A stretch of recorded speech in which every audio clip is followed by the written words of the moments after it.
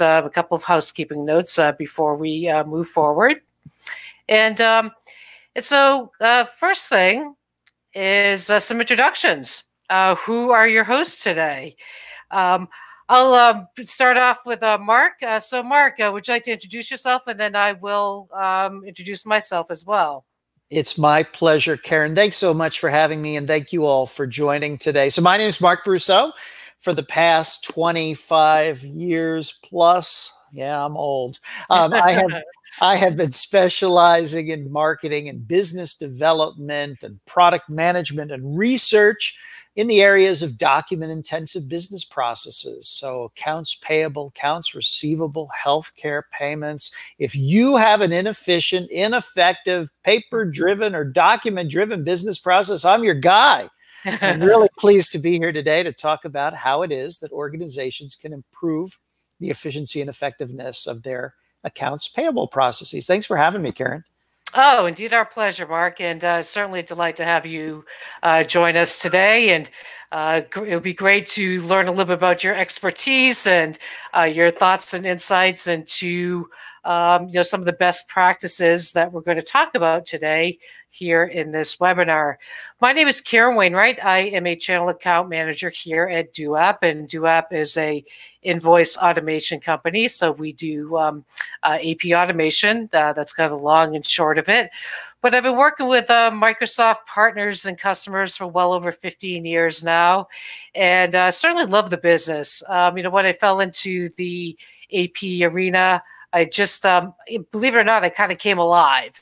And so I'm also a certified accounts payable specialist. That's with IOFM, which is the Institute of Finance and Management. A really good organization to join if you haven't already. And actually, Mark is on the other side of Pennsylvania in Center City, Philadelphia, whereas I'm on the other side of the state in Pittsburgh. And so there's a little bit of a sibling rivalry going on there, right, Mark? That's right. But we won't hold it against you, Karen. Well, thank you. I appreciate that. All right. So today we're just going to go through a number of different PowerPoint slides. We're going to kind of speak sort of like in a podcast format. We don't want to kind of get bogged down with slides. We want to express the 5 best practices in much more of a conversational format. So here is our agenda today. We've got 5 AP best practices. We've got, the anatomy of an invoice, which I'll be going through and having a conversation with Mark about all 5 of these. And so you'll also see the Dooap dog, and you'll see some sheep along the way too. And just to kind of explain a little bit about that, the sheep, in our opinion, are the invoices. All kinds of sheep everywhere, and it's our job as the Dooap dog, as the software, to go ahead and kind of corral those sheep and kind of organize them. But one thing they should be very aware of today, this is not a sales pitch. This is not a conversation about Dooap. It's a conversation about best practices. So just want to make everyone aware of that. I know that in these days of COVID, there are a lot of sales pitches these days, and we wanted to kind of get away from that. And we wanted to give some sort of news you can use in your AP operation or your AP department. All right. So, one thing that is important to us is being able to use statistics and use actual data when we are talking about best practices. I happen to extract a lot of details out of Ardent Partners, which is kind of like a think tank for a number of finance topics. A lot of the statistics that I have for you today were from a 2020 study. So this is all pretty recent. And so, Mark, I was just kind of curious, some of these priorities and challenges, is there anything that sort of stands out to you in your practice and in your experience in the AP world? Yeah, you know what's happened, Karen, is that the shift to work from home has exposed and exacerbated a lot of the shortcomings with the way we've been doing things in accounts payable for a long time. So when we look at what it is the top challenges are in AP departments here, Arden defines it as, workflows that take too long, too much manual intervention, too much paper. Well, the thing is that as bad as it was pre-March, now the problems have become even worse. So when I talk to accounts payable practitioners, what they're telling me is that now that they've gone to a work from home environment, it's become much harder to approve invoices in a timely manner. Exceptions have become even more onerous to resolve because now it's harder to chase down information. It's harder to get suppliers on the phone or to even get stakeholders on the phone to be able to get the information you need. It's harder to see what's going on with your invoice status. So all told, when you look at the challenges that Arden lays out here, chances are they've gotten worse for organizations. And the thing is that you can't let this fester, because the new normal is probably going to be a lot like the next normal. So there's no telling when we're returning to the office. There's no easing in sight to the cash flow pressures we're under, to the spend management pressures we're under. Senior management's going to ask you for even more visibility into what's going on, and you're going to be asked to do more with less. So if these were challenges you were facing earlier this year, the fact is it's probably gotten worse, and you don't get a mulligan for letting them go because of the shift to work from home. Oh, absolutely. In fact, Mark, just to let you know, I was speaking with a customer not too long ago, an AP practitioner who was meeting the CFO in the parking lot to do approvals and to do other paperwork. And also, I know we're going to be talking a little bit more on the invoice side today, but also to sign checks. And that is just, there's got to be a better way, right? Yeah, there has to be a better way. And this is the thing. So what we've done as a result of the sudden shift to work from home is we've created a lot of workarounds, right? So in many cases, we hear of organizations that are doing the types of things you explained. I've heard of organizations that are driving invoices around town to get from approver to approver. I heard of one organization that's sending a check printer and check stock home with a trusted employee so they could make supplier payments from their house. Now, those are fairly extreme examples, but one thing that a lot of people in the line are probably doing is using email today to route invoices around their organization. That can be just as extreme as some of those examples I gave. Now we don't know where things stand. We don't have visibility into where those emails are in the process. We don't have any escalation procedures, any alerts for invoices that are approaching their due date. So while you might be using emails and think it's getting the job done, the question you really have to ask yourself is this: are those workarounds really working? And in my estimation, the answer is probably going to be no. Right. And if you're using email to onboard your suppliers, the one thing Karen and I want to tell you today is stop doing that, for goodness sake. That's really risky. Really risky, Karen. I know, Mark. Stop the insanity. My goodness. So chances are your workarounds aren't working. So what are you going to do about it? Oh, exactly. Well, there are a lot of solutions out there, and it all depends upon what works for your organization. But, you can stop the insanity. You can, have a great process, something that everyone is relying upon. Everyone's on the same page, and great. So whether we have COVID or not, you're set up to have a great AP organization. Now, the one thing that we find a lot, and Mark, I'm sure you'll agree on this, is that sometimes the AP practitioner thinks, well, I'm just the AP practitioner. What am I going to do? Well, there's a lot you can do. And actually, there's one little quick point that is not part of our agenda today, but, we can even help you build a business case. So if you do want some type of software, you do want some type of solution, something that you want to get from upper management, we'll help you even build a business case. So I kind of promised no sales pitch, but if you want some help on the side, we're more than happy to help you out, because we want to stick together as an AP family and be able to make this, make our organizations as strong as possible, because, you know, there's power in numbers, right, Mark? That's exactly right. Karen, to your point about I'm just an AP person, this has been the trap that AP leaders have fallen into for years. For years, accounts payable was the quintessential back office function. We were the people in the basement with the hand-me-down office furniture and the coffee pot that didn't work so good. People only called accounts payable when things went wrong. Well, something funny happened on the way to the forum, and it goes back to the last financial crisis we had back in 2008. If you remember, what really exacerbated the financial credit meltdown was that corporate America didn't know where they stood with their cash. And that was largely because of the backward ways that we were managing our accounts receivable and accounts payable functions. Data stayed trapped on paper, and so we were never able to get good visibility into what was going on with our cash and our spend.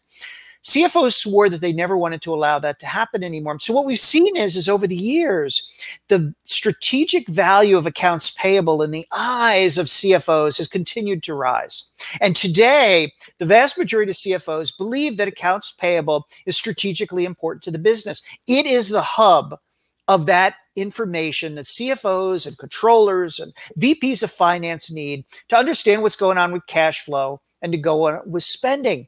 So accounts payable leaders should think of themselves as that hub of information. They should be striving, Karen, to build an intelligent function that can provide this information to the organization so that the organization can achieve its strategic objectives. And right now, the thing that CFOs are most concerned about, of course, is liquidity management and cash flow analysis. And the best part is that accounts payable practitioners, if they can get at that data that flows through the department, can really serve that up. 60% of senior finance executives are more receptive to the idea of accounts payable automation today than they were 7 months ago. They know that the way that accounts payable departments are running today is not sustainable. They know it's not giving them the information they need as senior finance executives. So chances are you're going to find senior management's more receptive to automation. Your challenge as an AP leader is presenting them with a business case that frames out the accounts payable proposal in a way that's going to get them excited. Oh, absolutely. And you know, Mark, they say that cash is king, but cash can't be king with the kingdom collapsing below, right? So if cash is going to be the king, it needs to have power. That power comes from a great foundation. That's right. Cash is king, but data is the trump card. Oh, there you go. I don't want to say like a gambler here, but the fact is that without the data, that cash in the bank really doesn't mean a lot to the business until we can understand it in context. So what you want to do is you want to automate AP to give context to your cash flow. Absolutely. Well, thanks. You know, great insights, Mark. I appreciate that. So what we're going to do is we're going to do our first practice, which is anatomy of an invoice. And essentially, you know, this is how an invoice should behave properly. So what does it look like? What should you do with an invoice? An invoice is not just a piece of paper with some information on it. There's a lot more to it. So so let's dig in. And we're going to do a little bit of a breakdown. On the right-hand side of your screen, you're going to see kind of the classic invoice and the way that it should look. And one thing that we're finding is that the AP practitioner is getting a little bit more bold. They're getting out there, they're speaking with their suppliers, and they're saying, okay, listen, I need to have my invoice in a specific desired format. And why is that? It's because I'm going to automation. I am improving my processes. I need to clean things up. So I always say, ask and ye shall receive. And you're never going to get an answer unless you ask that question. So it's going out to the suppliers and giving them an anatomy. Say, okay, there are certain things that we do need. And also, this is part of your vendor vetting process. And, I was speaking a little bit about IOFM before. Well, with IOFM, with some of their sessions with the AP P2P conference that they used to have every twice a year, now it's all virtual. But, they always used to talk about how AP should work with the procurement group a little bit better. So this could be part of your vendor vetting process. Not only, getting, the tin work done and so forth, but also ensuring that the invoice is structured such that you can use it and use it for things like reporting and automation and so forth, which we'll be talking about in a few minutes. So, Mark, a bit invoice inconsistencies are pretty rampant, and this causes a lot of problems for users. How critical is it for companies and organizations to ensure, that there are some guidelines that their suppliers adhere to? Yeah, Karen, the percentage of invoices that result in an exception continues to rise every year. And a lot of that has to do with incomplete or inaccurate data on the invoice. And in many cases, that goes back to the fact that suppliers simply don't understand what happens to an invoice when it's submitted, right? We assume that accounts receivable and accounts payable departments within the same organization talk to one another about best practices. Couldn't be the furthest thing from the truth. It just doesn't happen. So how is it that we can stop this increase in invoice exceptions? Well, just as you said, communicate with your suppliers. Now, look, the economic downturn has put tremendous cash flow pressure on suppliers. They're looking for ways to get paid faster. So AP leaders have been reluctant in the past to have these conversations with suppliers about what they need on an invoice. Now is your chance. Now is your chance to say, look, if you want to make it easier for us to pay you faster or on time, there's a few things we need. And have that conversation with them. And you're likely going to find that they're receptive to it because they know that anything they can do to grease the skids and get paid on time or maybe even faster with early payment discounts is going to be in their best interest. Absolutely. And so before we move off of this slide, I just want to make mention this bullet here where we're talking about number 8. So this deals with the cost center. And so cost center is a way that you can actually do your coding so it goes to the right ledger account. And then also at the end, Dooap is a Finnish-based company. So, Finland does things a little bit differently than the United States. But, in some cases on your invoices, you can also have the payment details. So what bank it should go to and the routing numbers and so forth.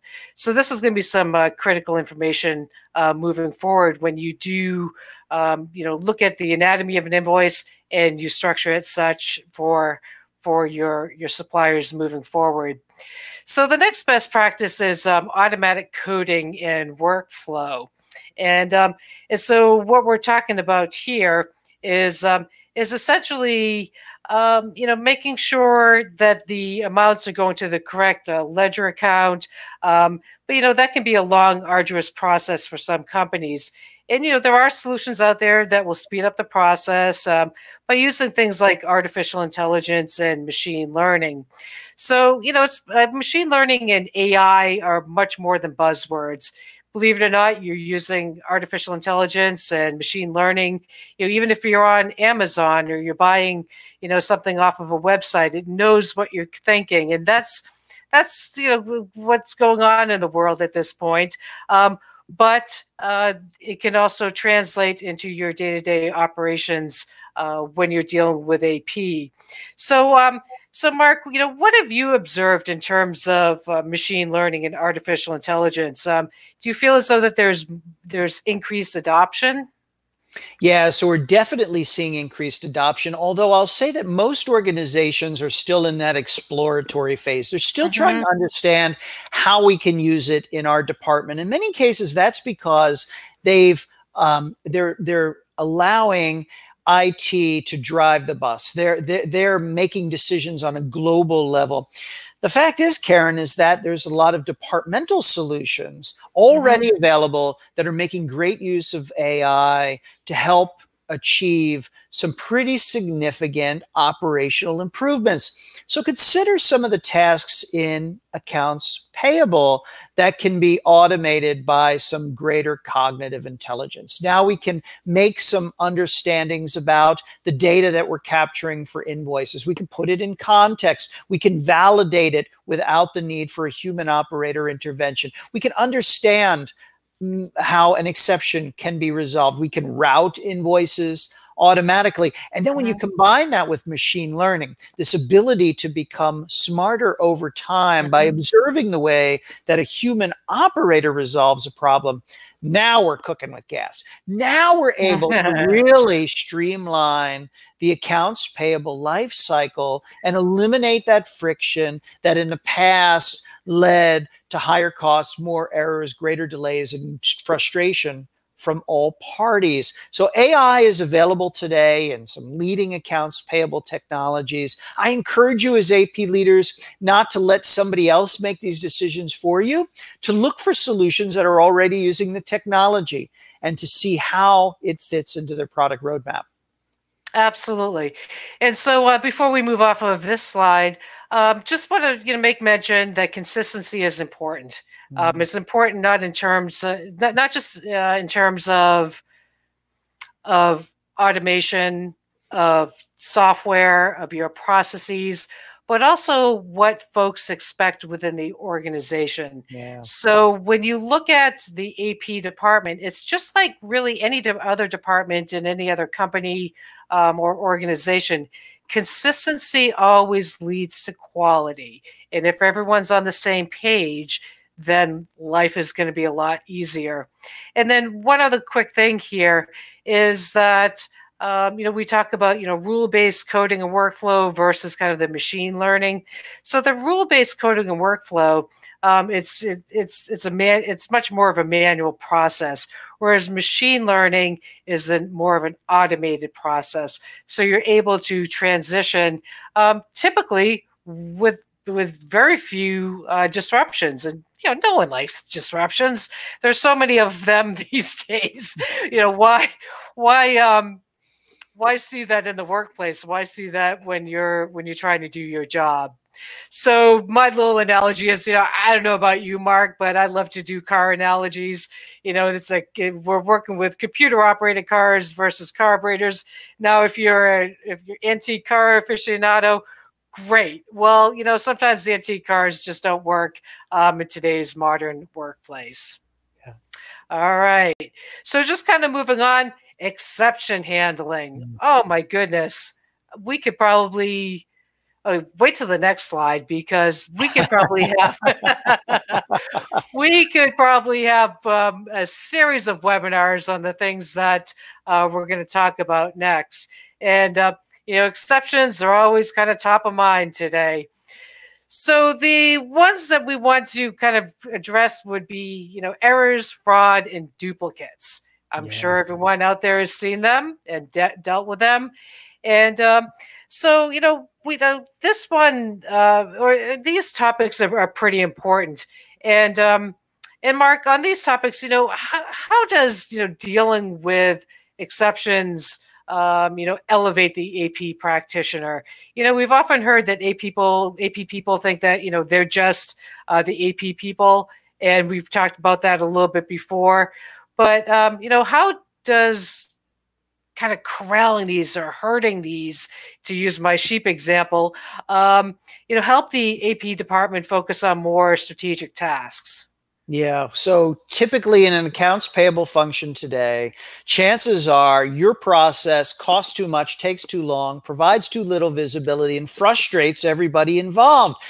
And the reason for that is in large part because of this inability to post invoices directly to our ERP, whether it's from Microsoft or someone else. Why is that? Why is it that the number of exceptions are rising each year? I have no idea. And the challenges are that we're seeing that organizations are struggling to manage their data, right? We really have trouble extracting and validating that data and understanding what it is the processes are for approval and getting to that approval process.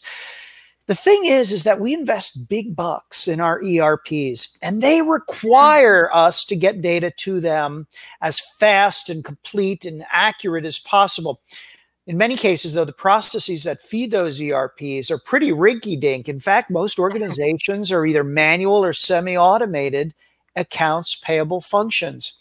So what you want to do is you want to find a way to make that data flow straight through from receipt to your ERP with as little human intervention as possible.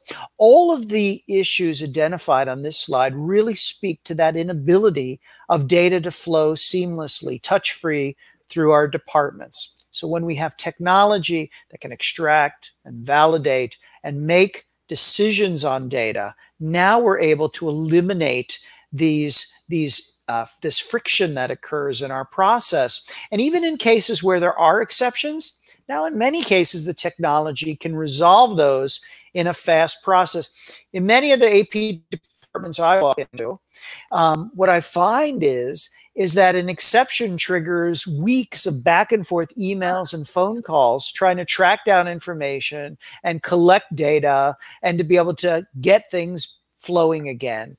With an automated solution, now we can eliminate that process. And we, in some cases, can resolve exceptions immediately with little effort on the part of a human operator. So if you want to free up your staff and you want to be able to get them focused on the valuable things that you want them focused on, like data analysis, vendor master cleanup, and supplier management, by golly, you got to do something about all these exceptions, Karen. Oh my goodness. And I just, it kind of boggles my mind to think that, these AP practitioners who work so hard and are dedicated to their jobs, are kind of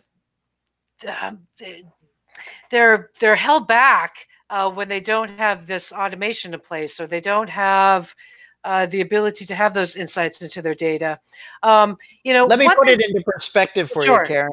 84% of the typical accounts payable practitioner's day is spent on heads down transaction processing. 84%. That only leaves 16% of their day for data analysis. But here's the thing. AP managers spend more time each day on transaction processing than they do on the managerial tasks they were hired to perform. We've got to stop this. We've got to get AP practitioners and their leaders focused on value-added tests, particularly if we want to help position the business for the comeback that we hope is coming soon. Right. And the other thing that kind of boggles my mind too is, I could be wrong on this, but isn't the greatest cost most companies and organizations have is around labor? Yeah. So if in accounts payable, it represents 66% of the median cost of accounts payable is labor. So by the way, CFOs get this. So when AP leaders tell me, well, senior management will never approve a business case for AP automation, I say hogwash. You simply haven't presented it in the terms that appeal to them. They understand the costs wrapped up in the way you're doing things. They understand that all the time that our staff spends on the drudgery of keying invoice data is time that they can't spend cultivating supplier relationships that are going to result in a stronger supply chain, in value-added activities for the business. So it's all about that labor. And it's something you can control too. Yeah. And that's the thing. It's not something that is out there that you can't wrap your arms around because you can. All righty. So let's talk about the fourth one. We're starting to get close to the end of our presentation here.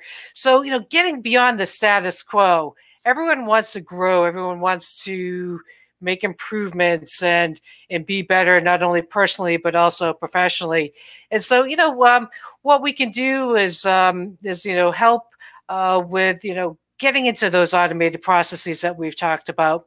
But the thing is, what is it that you want to automate? Are there important pieces and parts that have to be automated, or things that maybe, well, it's just not so important. So it's a matter of making your priorities. And so some of the things that we think about are, is the data already contained in our ERP system? What can we discontinue? Who are going to be the stakeholders? Kind of creating a plan so that you can get into those automated processes. And then thinking about the costs, and working with your suppliers a little bit better. There's one story that we always like to tell about how, well, this is more of a Finland type story, but it could apply to the United States, where we have our operations here at Dooap. The Finland is our headquarters. But there's one company that we're working with that wanted to have each and every phone call logged in the general ledger from the phone bill itself. And so is that something that the AP person should be doing, or is that something that maybe could be organized by the phone company? So that's the little things like that. So, there's a bigger story. If everyone want to hear the ins and outs of it, we'll be more than happy to tell the audience offline. But so, Mark, when it comes to, the status quo versus automated processes, what would you advise AP professionals to do in terms of, creating a business plan to maybe sell the executives? We were just talking about that a little bit before, but also, are there other departments that need to be involved, kind of looking at the organization as a whole? And because the AP department would be excited about these things, but we still need to get other people on board. Would you like to comment a little bit about that? Absolutely. So first of all, now is the time to reevaluate the way you're doing things, right? So we know that in 2020, everything's been turned upside down and shaken for good measure. This is your opportunity to take a hard look at the way you've been doing things. So the question becomes, how do we do that? Well, the first thing to do is to understand your pain points, to take a hard look at the way it is you're doing your processes, to chart your workflows. In the old days, I would say, get some of that big brown craft paper from the office supply store and fat, smelly markers, and gather around the boardroom table and ask your staff to start charting all of the different workflows for all of the different invoice types that your organization has. Well, you can't get around the boardroom table, but you can use Zoom or some other platform to do that. So you want to chart out all your workflows. You want to understand who touches our documents, who are the decision makers, and what do they think about the way that these processes are flowing? The next thing you want to do is understand your objectives. So now that we understand our points of pain, what is it the organization's trying to achieve, and how is it that accounts payable can support that? Where's the alignment here? Then we want to gather up our stakeholders, and we want to see what's on their roadmap for improvement and how it is that accounts payable plays there. You mentioned procurement, treasury. You better believe is going to want to have a great voice in this moving forward based on the economy. And then we want to put together a project team that's going to put this all together into a document that's going to basically lay out what it is we're looking for in a solution. Now, notice, at no point here, Karen, did I say invite a vendor in and have them do a presentation, because this is all work that you need to do before you ever engage a technology provider. You want to set the agenda for yourself and not have someone set it for you. Definitely not a vendor.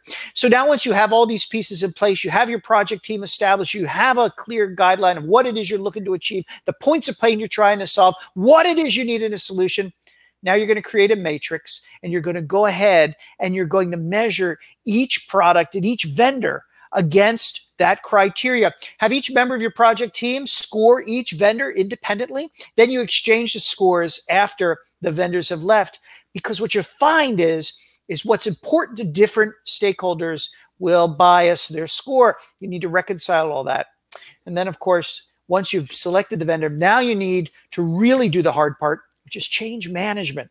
You want to make sure that as you're deploying this solution, you put a lot of thought into how it is you're going to measure this change. Make no mistake about it, you can still deploy automation, even in an environment where staff work at home, but you need to think through how that's going to work. What are the roles and responsibilities? What are the training? What are the timelines? One other piece of advice I'd give you when it comes to change management, avoid the big gulp, avoid the big bite. It's very tempting to want to prove to the boss that you were right and that you're going to do everything all at once and you're going to bite off a lot. Well, the chances are you might bite off more than you can chew and you can choke on the whole thing. So what you want to make sure is you have a reasonable timeline for rolling this all out. Look for the low-hanging fruit. By all means, do the easy hits first. There's some transactions that are simply hard to automate. And then finally, you want to make sure you measure. So as you continue to roll out your solution, chart your progress, report back to the folks who championed your solution. Look for ways to achieve continual process improvement. You do all this, Karen, I guarantee you're going to achieve the biggest bang for your automation buck. I believe, Mark. In fact, you know what? Mark, I think when I first saw you, I don't think we actually met quite yet, was at one of those AP2P conferences. Maybe it was in Las Vegas. And I remember attending a session that spoke just to that. And so, chart your progress, have your metrics, have your, bring out a big piece of paper if you can, and do exactly those things. So that's a big point of conversation for a lot of AP practitioners these days. That's what they're thinking about, and that's something that hopefully you will as well to the folks that are listening today. All right, so we're going to get to our next and final best practice, an outcome-based approach. And what we mean by this is, what can you achieve, and how can you further, herd those sheep, and the sheep meaning the invoices, of course, and really kind of wrap your arms around the data. One thing that I think that is really important is, let me just kind of tell you a quick story. So before I was really ensconced in the AP world, I came from the reporting world. And Mark, you may not know that about me. And so working with things like KPIs and reports and dashboards and all those types of things. And so the AP practitioner, and anyone actually in the line of succession, so meaning the AP manager, the controller, the directors, the VPs, the C-level, everyone can take part in getting those insights into data. So, the CFOs love it. They are the tools of the trade. You need to have them in the AP department. Certainly it's a kind of another layer of fraud detection, being able to see, if there are, any issues because your data. The auditors certainly want to see this information, so it's important to get good information in, and so you can get good information out. Good meaning something that's going to be valuable to you, and so Mark, when you're speaking to the C-level, the C-level is obviously an important part of the equation. What do they want? What's important to them? Yeah, there's three things that they want out of accounts payable. One is they want visibility into cash. They want to know where the organization stands with its cash flow. What are my outstanding liabilities? Well, if you're pushing around paper in your organization, we know that you probably don't have a good handle on where things stand financially. Second, they want visibility to spend. 62% of all businesses in the United States want to reduce their spending as a result of the economic recession. The challenge is figuring out where we're spending our money and who we're spending it with is easier said than done for a lot of businesses because we simply don't have visibility into that data. AP can help do that if you automate. And third, and this is an important one to not lose sight of, is the C-suite wants to know that the organization is mitigating its risks. Yeah. FBI, the CIA, the Interpol, states attorneys general, who's who of people you don't want knocking at your front door are all sounding the alarm that fraud is on the rise as a result of the way we're doing things these days. In many organizations, we're putting really sensitive information into emails. And in many organizations, we're being duped by fraudsters who are using email to get in our front door and to trick us into making payments that shouldn't be made. So altogether, whether it's cash, spend, or risks, organizations want to be able to get visibility into that data. Accounts Payable can do it by building an intelligent accounts payable function that serves information and insights up to CFOs and other stakeholders and does it in a way where it's actionable. Well, you know, the one thing that I did not expect in this webinar today is all the statistics that you pulled right out of the top of your head. Really, Mark, I'm serious. And so if you look at statistics, that is they are the tools of Mark's trade as a consultant, as a expert in this area. He knows these things. And so the thing that I'm kind of thinking about is, you know, the AP folks should have those same statistics in the back of their minds too. And the only way you get those statistics is through data and how it's rendered through the reports, through the analytics, through the KPIs and the dashboards and so forth. So Mark, thank you very much for giving me a little unexpected bonus at the end here. I really love it. And I'm hoping that the folks do as well here that are listening. So we're just about towards the end of our presentation. And today, right now, we'll just talk a little bit about some Q&A. I'm going to check the question pane in a moment. But if you have a pen real fast or you want to screenshot this, you know, you want to get in contact with Mark, m_Brousseau at msn.com. And I'm Karen.Wainwright at Dooap.com. And the thing that I would also urge you to do, which we probably should have put on this slide, was to follow us on LinkedIn and Twitter. If you just email us, then we'll be more than happy to send you those links. Mark is a wealth of information. And if you're not following him on social media, well, I can just say that your life is going to be a lot happier and a lot more fruitful when it comes to your work in the AP world. So please, I beg everyone, follow Mark on Twitter and on LinkedIn. And one of the best pieces of advice I can give to everyone today. So let me just kind of check the question pane here. And I see Mark's face again. Hello, Mark. I can see you again. And let's just kind of check the questions. We don't quite have any questions yet. That's okay. Well, I guess the big question for a lot of folks is, again, you know, how can you contact us? How can you learn more? One thing that Mark and I share is a great love for the AP community.